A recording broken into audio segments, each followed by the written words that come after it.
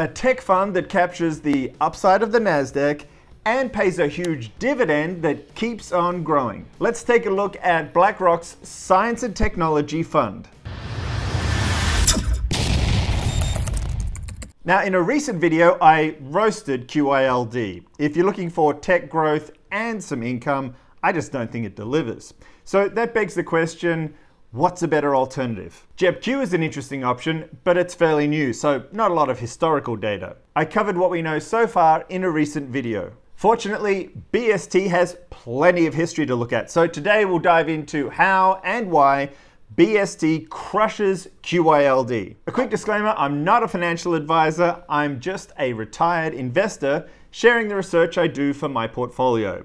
I make these videos to give you some ideas for your own research. There's not much to say about BST's distribution history except it's impressive. By the way, those two big spikes and the little spike, those are one-time special payouts. The rest of the chart speaks for itself, consistent and growing over time. Now, as much as I love this chart, remember that these are managed distributions. The fund managers know that investors definitely want to see a chart that looks like this. So if the capital gains aren't enough to fund the distribution payouts, they will supplement those with return of capital. BST is a relatively small fund, about $1 billion, managed by a huge fund manager. If you haven't heard of BlackRock, you must have been living under a, well, you know. They're the biggest asset manager in the world with $10 trillion assets under management as of January 2023. If you compared that to the GDP of every country, BlackRock would rank the 4th largest country in the world, just behind India. Now, of course, assets under management and GDP are not the same thing, but it gives you some idea of the scale of BlackRock's monster-sized business. They offer a lot of ETFs and mutual funds, but this isn't one of them. BST is a closed-end fund. And if you're not familiar with closed-end funds, the UTG video gives you an explanation. And it's worth noting that unlike most closed-end funds, BST doesn't have any leverage whatsoever. Regarding fees, BlackRock charges 1.05% for BST. That's higher than an ETF, but for a closed-end fund, it's pretty close to the average, which is 1.09%. And you're paying a higher fee because it's very actively managed, as we'll see shortly. The biggest difference between BST and most tech income funds is where they go shopping for stocks. For example, QYLD's portfolio is the NASDAQ 100, and JEPQ's portfolio is selected mostly from the NASDAQ 100. By contrast, BST has the discretion to select stocks of any size and from any country. BST can also do private placements like a venture capital fund. So it's an extremely wide mandate. And even though it's called the BlackRock Science and Technology Fund, it's mostly technology. The biggest holdings are the usual suspects, starting with Apple, no surprise there. And if you want to drill down to the smaller holdings, you can see those in their semi-annual report, which I'll put in the description. Let's come back to those private placements for a moment, because those are a big differentiator for BST. In simple terms, BlackRock can use its enormous network to locate and then invest in private companies and then cash out when they IPO. And here's an example. Think and Learn is an online teaching business based in India that provides education to 150 million students worldwide. BST invested $1.5 million in 2020, and less than 2 years later, that investment was worth $3.8 million. Not a bad return. So how does BST generate those juicy yields? A few holdings like Apple pay a very small dividend, but that's negligible. Most of the income comes from two sources: capital gains, which were few and far between in 2022. And secondly, the more consistent form of income comes from selling covered call options. And that means that for a portion of the portfolio, they sell the rights to some of the future upside. One thing I like about BlackRock is that they're more transparent than, say, JEPQ when it comes to their covered call strategy. It's outlined in their semi-annual report, which again is in the description. In summary, they write their covered calls 11.6% out of the money every 45 days on 28% of the portfolio. And by contrast, QYLD writes their covered calls on 100% of the portfolio at the money, which means no room for appreciation. Bottom line is that most of the BST portfolio is free to rise and fall with the technology market. The objective for BST is a little vague. It's just a blend of appreciation and income from tech stocks. And when I say vague, I mean if you're looking for a benchmark, there isn't one. In fact, BlackRock says specifically it does not seek to track or replicate the performance of any index. So how do we judge BST? Well, I compare it to other investment alternatives with similar strategies. In other words, high-yielding tech funds. The obvious choice is QYLD, and I'll compare them shortly. I'll also compare it to the NASDAQ 100. My bull case for BST starts with the asset management company itself. BlackRock's enormous size and its global reach gives it access to more data about investment opportunities and also managing risk. So if every fund within the company could share and then analyze all that data, it would give them an edge. And that's exactly what they do using their proprietary software. It's called Aladdin.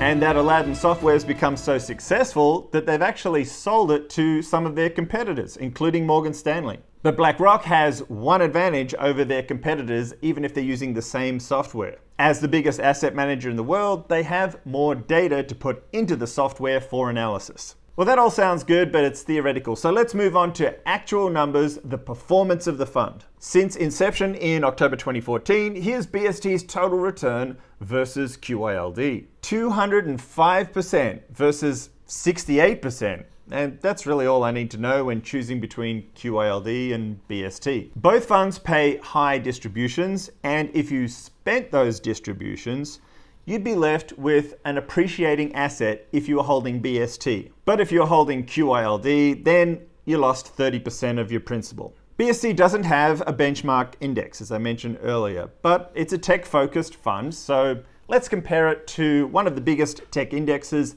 the NASDAQ 100, and take a look at total returns. BST captured almost all of the NASDAQ 100's total return of 219% while paying a huge monthly dividend, and that works for me. Before we jump into the bear case, I want to give credit to the analysis done by Value Prof on Seeking Alpha. It was a really helpful starting point for the research I did for this video, and it provides much more detail than I can go into here. I've been a Seeking Alpha subscriber now for 6 years. Time flies. I'll put a link in the description to that article I just mentioned, and also a link to get a discount on the first year of membership. I found it to be easily the best research tool and well worth the $100 or so for a year. Before investing in BST, there are 3 things I think you should be aware of. The first one is asset erosion. Now, during good times, this doesn't matter, but the fund has maintained distributions during the tech crash, 2022, using some return of capital. And that's not sustainable forever because it does erode the value of the portfolio. Now, I think that tech will recover, but if you don't think that tech's going to recover anytime soon, then it's reasonable to assume that BST will eventually cut their distribution. Under that scenario, Simply Safe Dividends throws out a rough estimate of a 35% cut, which would bring the yield down to roughly 6%.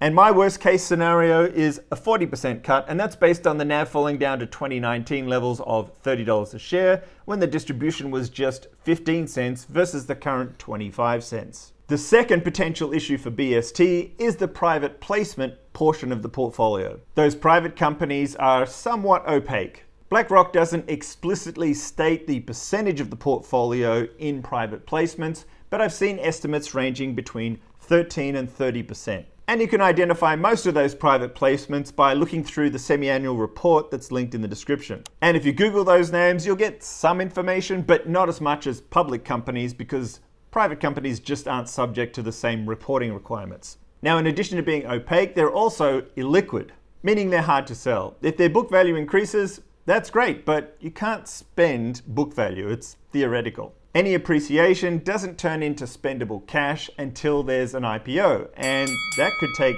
many years.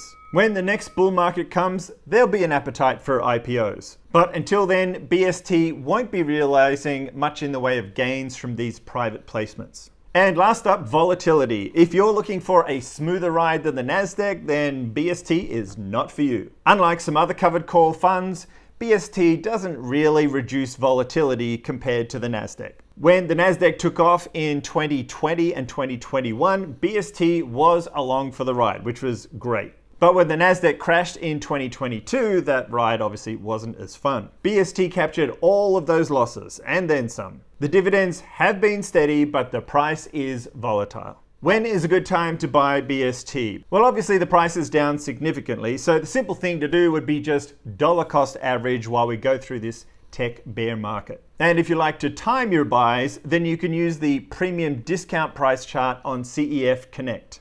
As I record this, BST is priced just over 2% above its net asset value. But over the past year, plenty of opportunities to pick it up for less than net asset value, which would be optimal. I bought BST at $40 almost a year ago, and in hindsight, obviously not great timing, but I continue to like the fund just as much now as I did when I bought it. And I accept that if the tech sector remains in a bear market for too long, eventually the distributions will be cut. That would be far from ideal, but I could live with that, knowing that they would grow those dividends again as the market recovers. In fact, if a distribution cut put enough downward pressure on the price, then the yield would increase and I'd probably buy some more BST. So obviously I favor BST over QYLD, but what about JEPQ? There's a lot to like about JEPQ, including a huge dividend. If you haven't seen my JEPQ video, I'll put a link in the description. But as I mentioned earlier, JEPQ is less than 1 year old, so not much historical data to analyze.